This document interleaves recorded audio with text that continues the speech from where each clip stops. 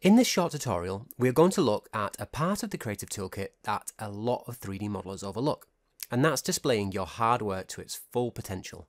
It's not always clear or fully controllable how your asset will be displayed in a game. That depends on a lot of different factors, and many of those can change on a diverse project with lots of chefs stirring the pot. However, you do have control of how you display your assets on your portfolio. And you want to do your hard work justice, not just for potential employers, but for yourself. It's nice to be able to see your hard work in its full glory. But this is one area that I see students or new artists neglect, and it doesn't have to be complicated. It used to be that we had to learn how to light and render with complicated software, but now we have really great tools like Marmoset Toolbag that more closely mimic what your asset will look like in Engine. So in this video, I will go over how to quickly and simply set up your asset from Substance Painter into Marmoset and add some simple lights that take best advantage of the unique details of your asset. Now this is for Marmoset 3, but I will be making one for 4, though it's the same, just some of the tools may be in different locations. If you like this video or find it helpful, please press like to help push this video out of the murky depths of YouTube. For more on this topic, or if you would like a full tutorial on an asset like this, let me know in the comments. So in this section, we're going to be looking at how to render your freshly textured asset in Marmoset.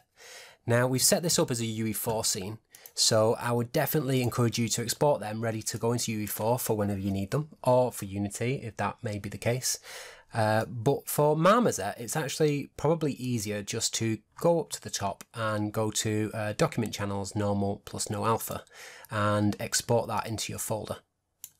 So what that will come out with is it will split every channel into its own layer, so it's really easy to plug into Marmoset when we get there. Now I've saved these out as 2K, you might even want to save them out as 4K. These are going to be beauty renders, so we really want them to be as nice as possible.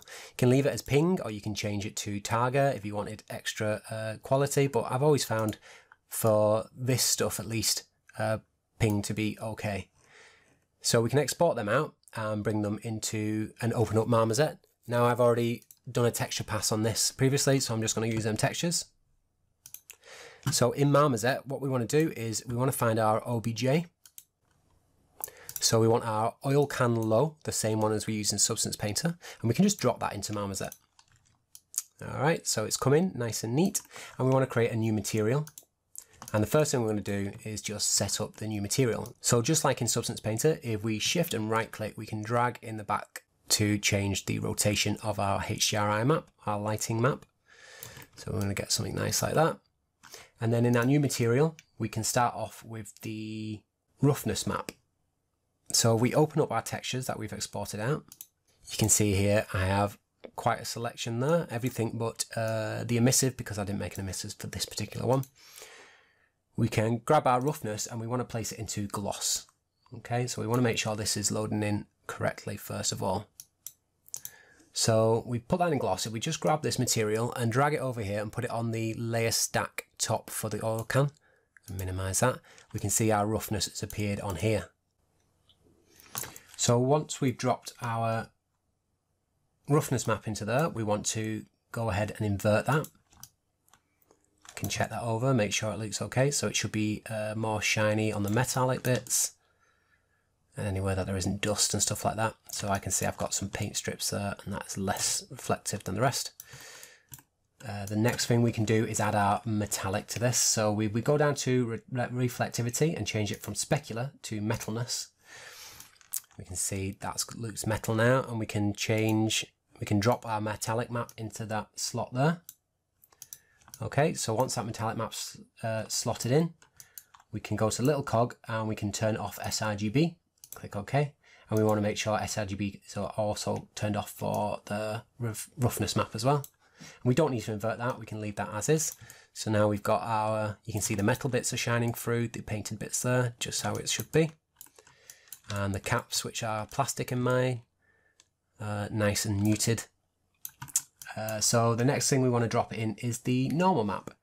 So we open this, we get two normal maps, and you can see which one's the actually correct normal map. It's the DirectX one. It's got all the information on there. So you want to grab that and drop it into the surface here. And then at the moment it's coming inverted because we need to flip the Y channel. So now you can see our model has all the details and the metalness and roughness that it needs. Okay, now last but not least, we can drop our colour on there. The reason I always use the colour to last is because it's much easier to see the effects of the roughness, metallic and normal map without the colour on there. And you want to make sure these are set up correctly. So we grab our base colour, we can just drop it onto the albedo section there. And we can see our base colours come in nicely. And that can be sRGB. It's the only one that should have sRGB ticked on. Now we also have a few other maps in here. So one of the other ones that we want to use is the occlusion. So we go down to occlusion and tick on the little arrow. We want to tick occlusion on. And in that first occlusion map box, we want to grab our AO and just drop that in there. And that'll just add a little bit of AO to the smaller details and make this pop a little bit. It's really worthwhile getting to grips with using Marmoset. It's such a simple program, but it really helps you render your models nicely and quickly. And to get the most out of it doesn't take a lot at all. So you've got a ground plane that you want to put in. So we go over here, we can hit the ground plane, and this will just capture some shadows. You don't always need this. Sometimes it can be a little bit more trouble than it's worth, but for a nice bit of AO underneath the oil can, I reckon it's well worth it. Now what I also like to do at this point is set up a new camera. So we just get in a position that I kind of like. So I'm going to go for something like this. I'm going to go to camera mode. I'm going to go to the layer stack here, and I'm just going to click the camera button on the top. This will create a new camera. And then on that camera, I just want to set up the field of view. So I'm going to go here and I want to go set it to maybe 55 and then zoom in a little bit. So that'll just kind of give the lens a bit more of kind of a fisheye look to it.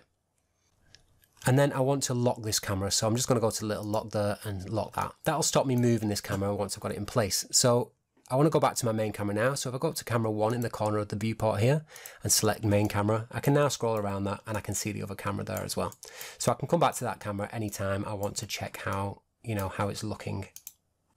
Okay then, so the next thing we want to do is set up a little bit of lighting. So I'm going to go back to my main camera and I'm going to go and select sky. And then in sky, I'm going to click presets. And here we have a few different HDRI maps that we can go through. So I like to go through all of these and just find something that kind of is interesting from the get-go, and then we can start doing some editing to that. So I'm just going to go through each one and hold shift and right mouse button and drag in the background just to move the lights around, see if I can find something that I'm happy with.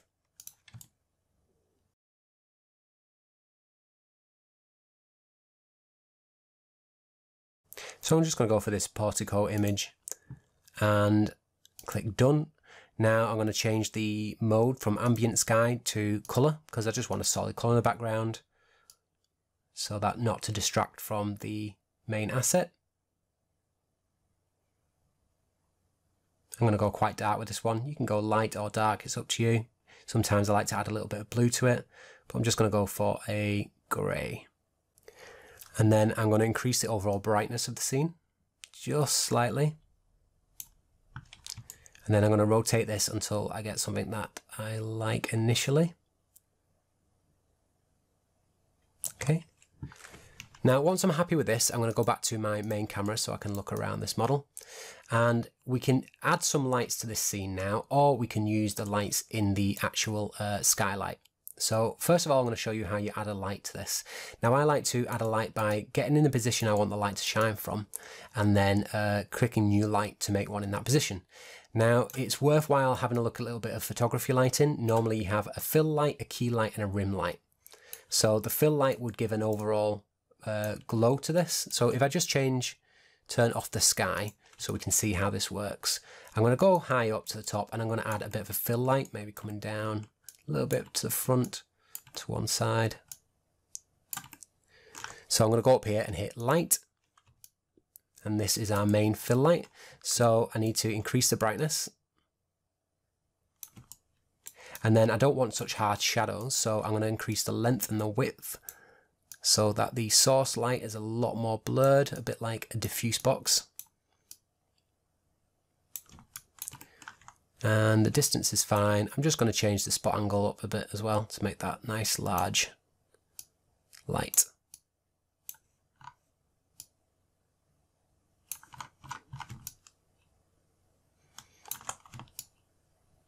Next thing I want to do is add a key light. So I'm going to take the key light from this angle. It's a forward facing bright light, and this will give most of the light on the front of this object. So again, get in a position, hit light, and this key light, again, I'm going to have quite big length to it.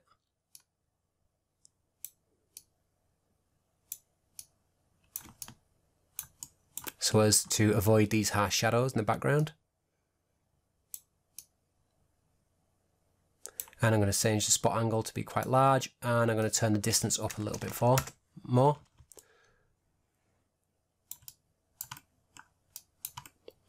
And then I'm going to go back to my main camera with that key light selected and just change the brightness and see if I can get it somewhere that I like. Go back to my main camera, and I'm just going to reposition this a little bit. Now, positioning things in Marmoset isn't the easiest. It can be quite annoying.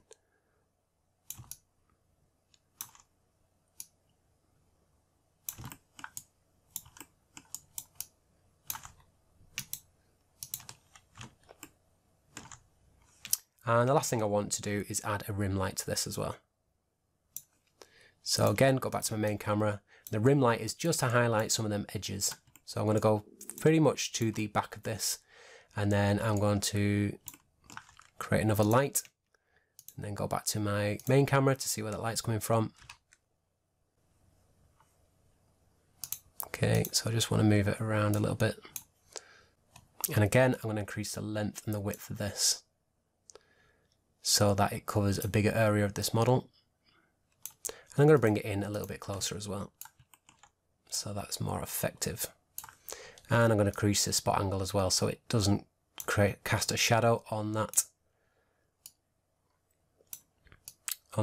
shadow caster there. You can also change it to an omni light if you wanted, but I'm going to keep this as a spot for now. So I'm going to keep switching back and forth to the main camera and the camera that I want to render from.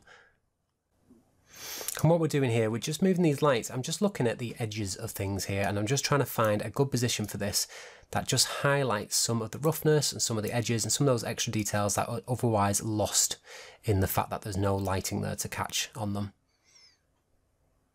And you don't need to just add one, you can add multiple of them as well if you think your scene requires that. So once you've got something you like, you can also change the colours of these as well. Sometimes it's nice to add two different kinds of coloured fill light. You see a lot of people do this even on like YouTube videos and stuff like that, or photography. They add maybe like a blue light and an orange light. They contrast nice together and can create a bit of depth to the scene. For this, I don't really want too much because I don't want to hide the colours of the actual can too much. So then we can also add in our skylight back in there. So we've got this pretty much lit how we want, but the skylight adds reflections to this. So it's not just a light, it actually adds more interest into the reflections that we get off the metal and the reflective paint.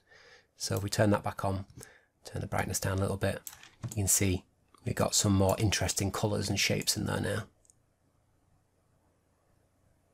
So the other way we can add in lights is to just reduce these back down. So I'm still going to use these, but they're going to be more of a fill light. So I'm just going to turn the brightness down on all of these, and I'm going to use the skylight more. So if we come back to our skylight, I'm going to turn the brightness up just a little bit, get this into a nice position again. And what I'm going to do is click on the image to add extra lights to this scene. So it'll take the pixel that you put over and it'll create a light from that position on this orb. So you can imagine this is in a sphere and it's surrounding this item, and it'll put a light shining from that position. So if we click here, you can see as I move this light around here, it'll take the color from the pixel and the position on that HRI map and shine it against the oil can. So it's an omni light basically. So what I'm doing is just going to find my first light here, which I want to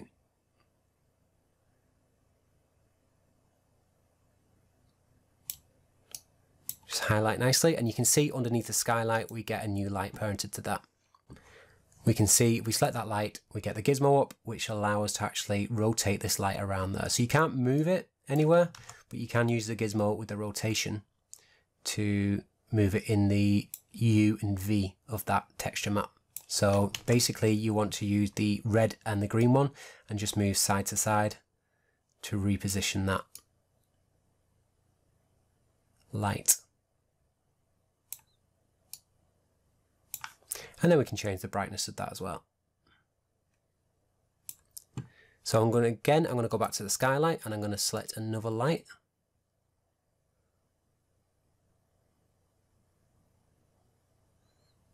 I'm just looking for a nice colour. Okay, and once I've got that, I'm going to reposition this on the map.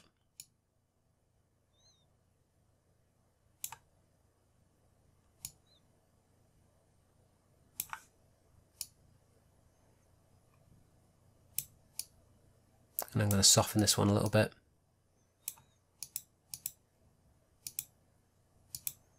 And for this one, I'm going to turn off cast shadows because I don't like the shape that it's making there. Increase the brightness.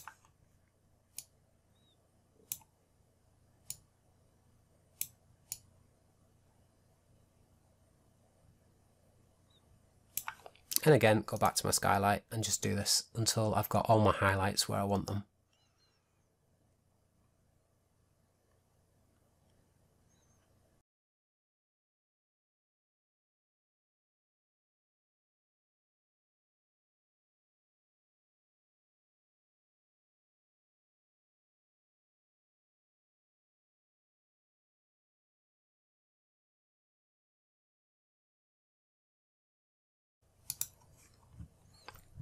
Okay, and then you can even, once you're happy with that, you can mix your other lights back in, your actual physical lights.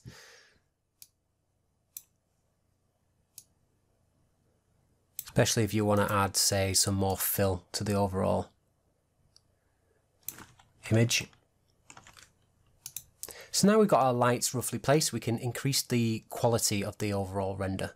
So to do that, we can go up to the render settings, and there's a lot of things we want to tick on here. So we can include local reflections. So if we turn that on, you can see that we will get bounce reflections from the various parts of this, and it's really up to you whether you want them on or off. We can include ambient occlusion. So if we tick that on, we can see we start to get some ambient occlusion on the base of this, and this is why I like this ground plane in, this shadow catcher for the ambient occlusion. I just want to make that a little bit smaller in size and increase the strength.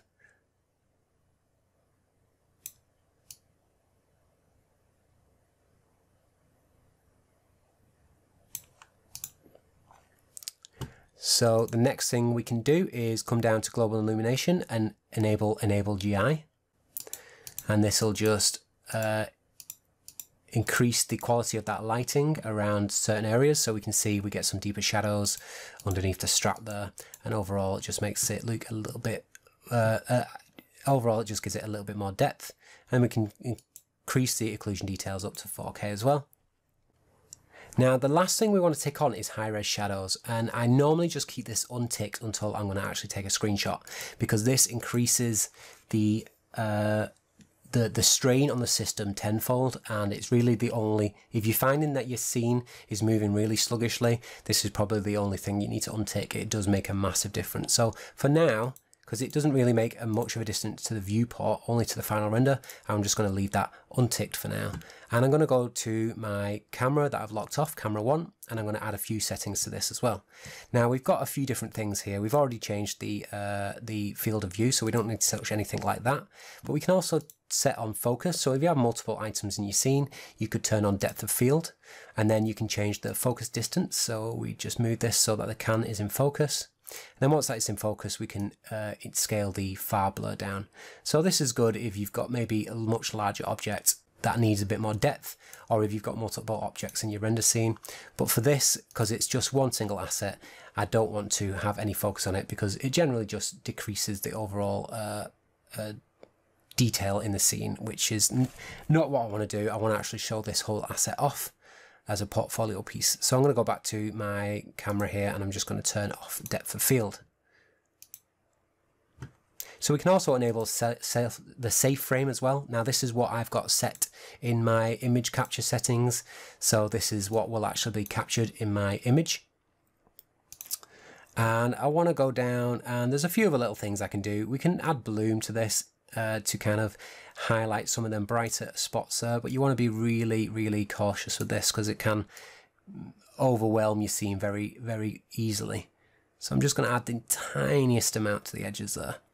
And if you're just doing the one screenshot, you can also add a vignette to this. This focuses in nicely on the item that you're doing.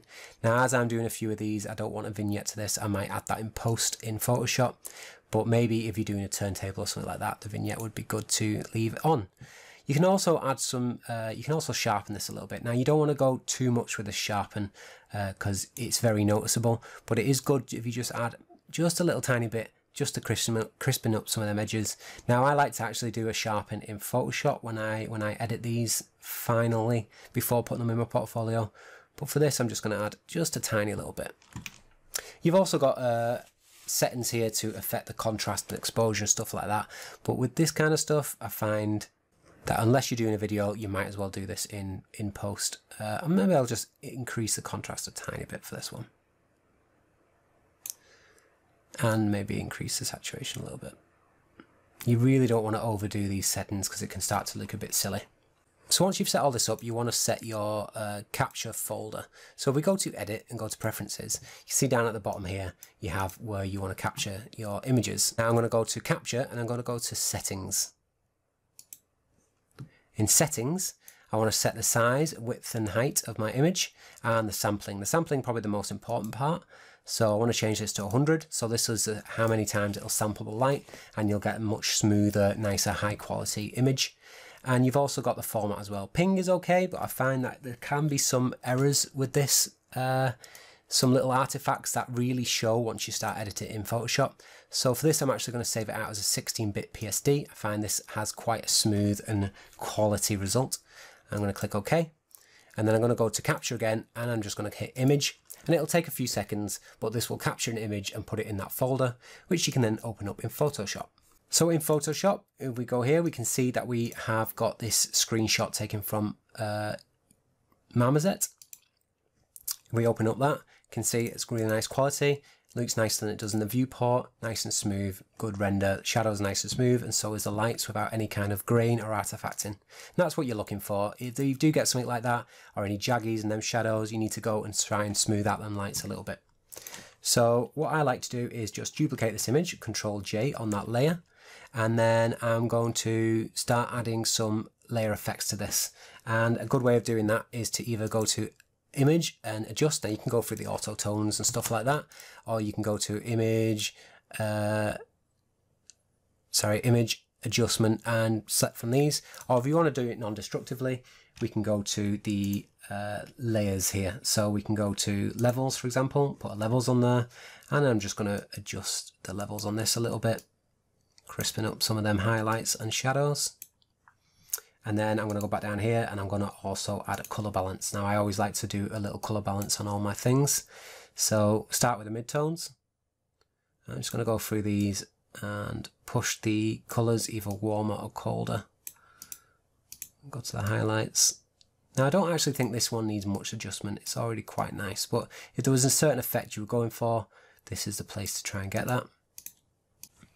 So once you've edited your image to where you want it to be, you can collapse this down. What I like to do is just add a little sharpen on top of everything. So what I'm going to do is I'm going to select all this and duplicate it all and then collapse it down. So I've still got this editability underneath if I want to go back a step. And then I'm going to duplicate that layer. So I'm just going to give this a tiny little sharpen. So I'm going to go to filter, sharpen, sharpen. And then I'm going to change the opacity of that map that I've sharpened down. So I'm just going to go to 0 and I'm going to bring it up until some of that extra detail just comes into more sharp relief. I really don't want to overdo this because it'll start looking way too gamey. So literally just a tiny little edit on there. And then once you're happy with your asset, you can crop the image and add your name or your logo to it. And then that's image 1 for your portfolio. Now you can also render out wireframes as well, and you can do some nice editing with the wireframes. It's also a good idea to maybe show your maps, your color map and your normal map next to these with your UV layout. This stuff all adds to what the employer would want to see anyway. They want to see that you can do a very nice asset, but that you can also do it technically corrects as well. So nice UVs, nice texture maps, and so on. So it's good to just display them and display them in a really nice, pleasing manner. So to get wireframe on, if you go back to your Marmoset file, you can go to the render and just tick on wireframe, and then you can set the color of the wireframe and the thickness of the wireframe and also the opacity of it as well. So you want to do something not too garish. But if you did something like this, what you could do is take 2 shots of this, one with wireframe, one without. You could even do like a semi fade between the wireframe one and the unwireframed one. And that is pretty much all there is to doing lighting in Marmoset. There's lots of other different little things you can mess with. You can do a turntable and animations. You can also add some atmospheric fog in there as well. But generally, to get a nice shot, you want to just concentrate on your lighting, the colours of your lights and the position of them, and try and highlight some of them details that you spent so long working on either in ZBrush or in Substance Painter. So again, if you like this video, please consider subscribing and hitting the like button. And also, if you have any questions or comments, please leave them below. See you in the next video.